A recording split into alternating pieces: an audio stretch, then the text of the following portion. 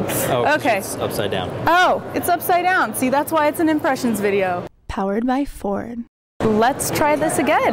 This is Nixie Pixel at CES 2012. I am so excited because for the first time ever, I'm at an Ubuntu booth at CES, and I'm going to meander on over to one of my favorite products so far. I'm going to talk a little bit more about it in depth, hopefully have an interview sooner than later, but right now, the famous Ubuntu TV everyone's talking about.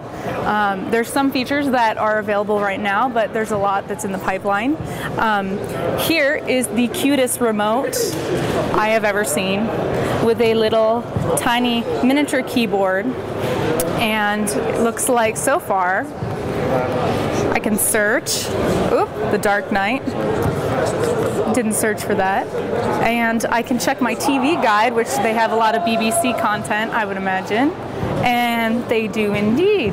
So it seems pretty seamless so far. It looks like we're connected to Wi-Fi right now. I'm not sure if it's going to be a set-top box or if it's going to be an HTPC environment or even built into TV.